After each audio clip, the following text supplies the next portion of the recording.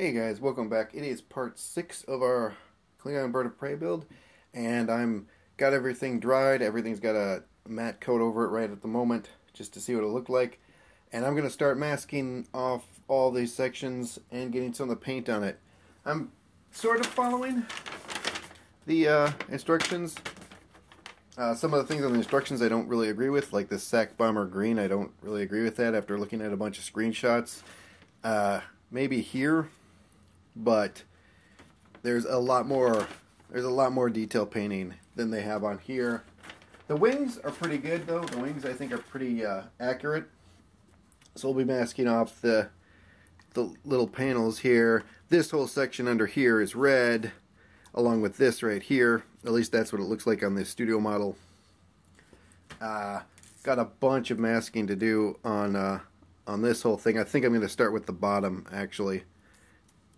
And I'm not sure if I'm going to do sections or if I'm going to do it all at once. It'd be nice to do it all at once just to get the paint on there, then take those masks off and spray it with some clear coat, and then go on to the next color and just do it color by color. So I'm going to start masking off. I'll be right back. Hey guys, a bunch of painting done. So I've been doing all week. Painting, masking. The wings, all the main painting is done on both wings. I've got the entire bottom half of this done. But as you can see, I've got all the secondary colors on here. The red here, all these here. This is actually attached now, and I ran my fiber optics through. You can see they're poking out here.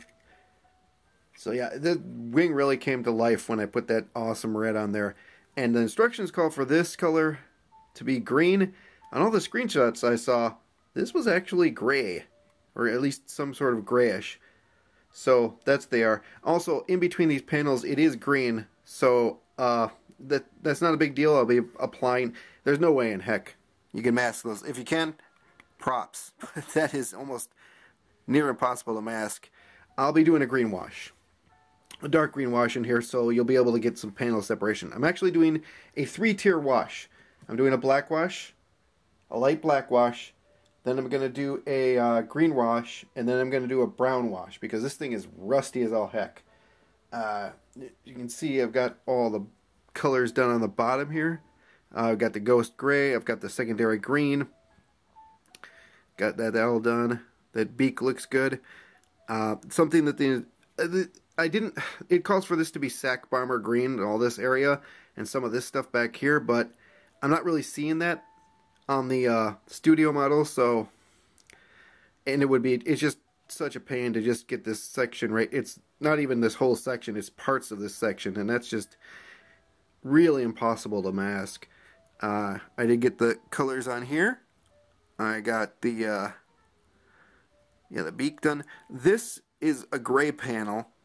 I don't know why this camera likes to focus on the background instead of the foreground, but it does. Anyways, this panel is gray. There's a detail that's not in the kit where the cutoff line is right here. This is actually a panel line. I didn't notice that until I went to do the paint, so I would have put that in there otherwise, but there's a paint cutoff line, so looks good. I've drilled the holes for my fiber optics in here and here. Now I have to paint the top. There is not as much painting to do on the top. There is that secondary green back here and here, along here. Some of these panels are painted that green. This is painted that green. This panel right here is painted that green. There's a couple of panels in here. There's a couple other panels I'm going to do just to make it look a little more detailed. I kind of did that down here around the photon launcher. I painted a few more panels in than they called for. And some gray in here I thought would be nice. I think there's some gray in the studio model too. But yeah, that is where we are at the moment. I'm going to get to work masking the top off and painting that. I'll be back in a second. Hey guys, all the washes are done. Started with a black, went to a dark green wash, and then I topped that off with a brown wash here. I've also got some details in here, some detail painting, some silver highlights, just to give it a little bling here and there. some on the wings on each side, a little bit on the head here, a little bit on the guns. The barrels of these guns are actually aluminum colored and have no weathering, no, like, you see a little scorching. It has no scorching on the studio model as far as I could see. So, waiting for this to dry. Once this dries, I'm going to put on the very few decals we have. These guys go on the guns, and these two go on the wings. There is a specific side, if you can see here, the text is actually different on each of these decals. So very specific spots those go on. Yeah, once it dries, hit it with clear, decals, and then I'm going to move on to doing a little bit of rusting. Actually quite a bit of rusting. There's tons of rust on this thing. And adding some soot in places it needs to be added. The underside of here is all done too. Yeah, there's a bunch of rust in here and such. The same thing with the underside of here. I think those wings turned out pretty good. As far as the panels, now you can see a lot of separation in the panels. After that, I'll hit it with another coat of clear. And then final assembly, I guess. Getting really close, you guys. I'll be right back when I get the clear on, and let's see how far we get. It's Friday, so let's see how far we get today. I'll be back in a bit. Alright guys, we are getting really close. I got all the weathering done. I got a coat of clear over that.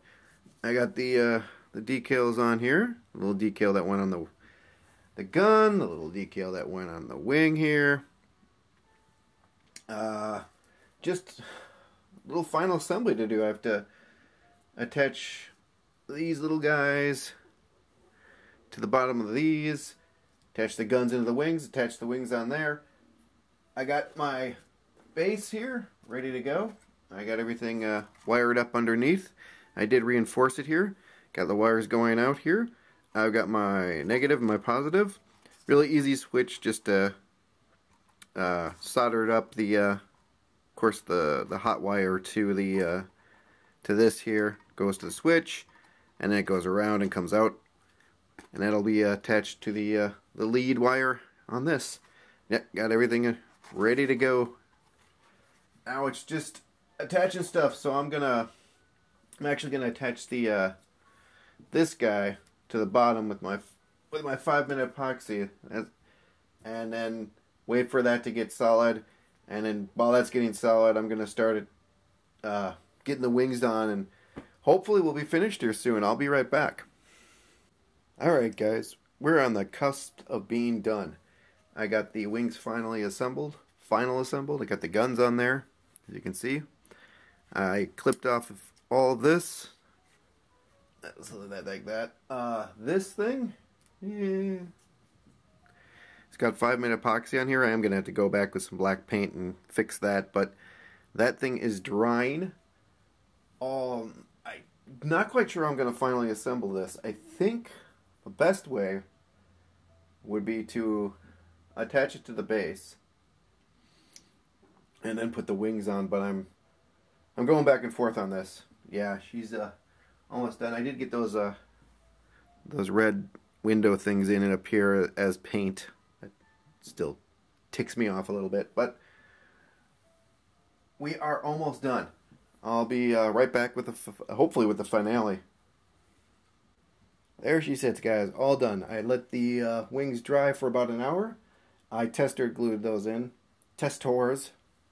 There are 2 little nubs on the opposing side of where I'm pointing here. Tiny, tiny little nubs. And we're supposed to key them into the holes in here. I actually reinforced that by gluing this entire edge here, here, here, down the side. I reinforced the bottom where I put those filler pieces in, which you can kind of sort of see, with some super glue along that edge. Probably should epoxy these in. That's the advice I'm gonna give. Do as I say, not as I do. Also, there's enough meat on the other side of this to drill a couple of holes and get some metal rods in there, and I highly suggest doing that. Is getting maybe a 1/2 inch of metal rod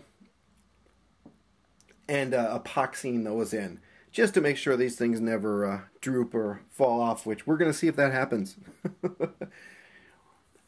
But yeah, everything's done. All the weathering's done. I filled all the windows in here with some canopy glue. That worked out great.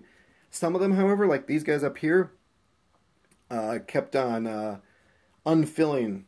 You'd go back and they'd be drooping in because the glue would be going into the hull. So I just let it dry and just put a little bit more over it and wiped it off.